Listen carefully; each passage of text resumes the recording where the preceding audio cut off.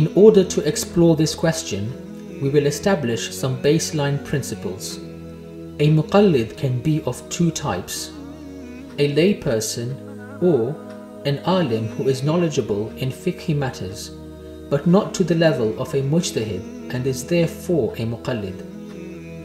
There are numerous scholars at the level of ijtihad, that is, they are a mujtahid. However, for the purposes of taqleed, only the most learned ones, also known as a marja, can be followed.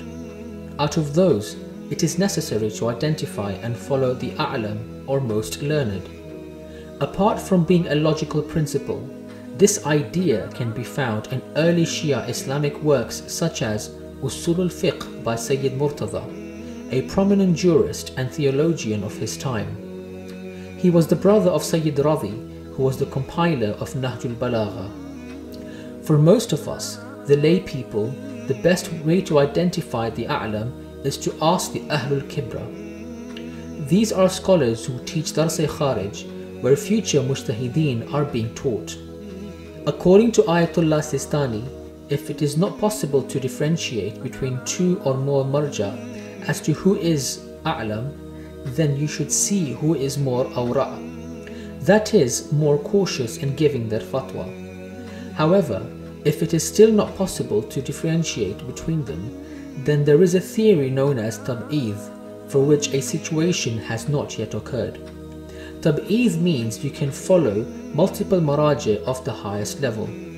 According to Ayatollah Sistani, if the Ahlul Khibra say that one marja is more a'lam in section of ibadat, i.e. rituals, and the other in financial matters, then it is ihtiyati wajib to do tab'idh and follow multiple marja according to the areas in which they are a'lam.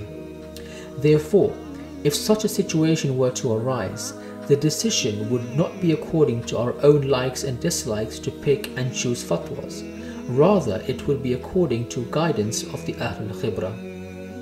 It is important to remember that we are all ultimately responsible in the eyes of Allah for our choices, and the decision of individuals to follow specific maraja should not be a cause of disunity and arguments. Nevertheless, the act of choosing a marja is a serious one and not to be undermined by personal whims and desires. For more details, please refer to the Risala of Ayatollah Sistani or speak to your local scholar. We pray to Allah subhanahu wa ta'ala to accept and grant our current Marja of Taqleed Ayatollah Sistani a long and healthy life.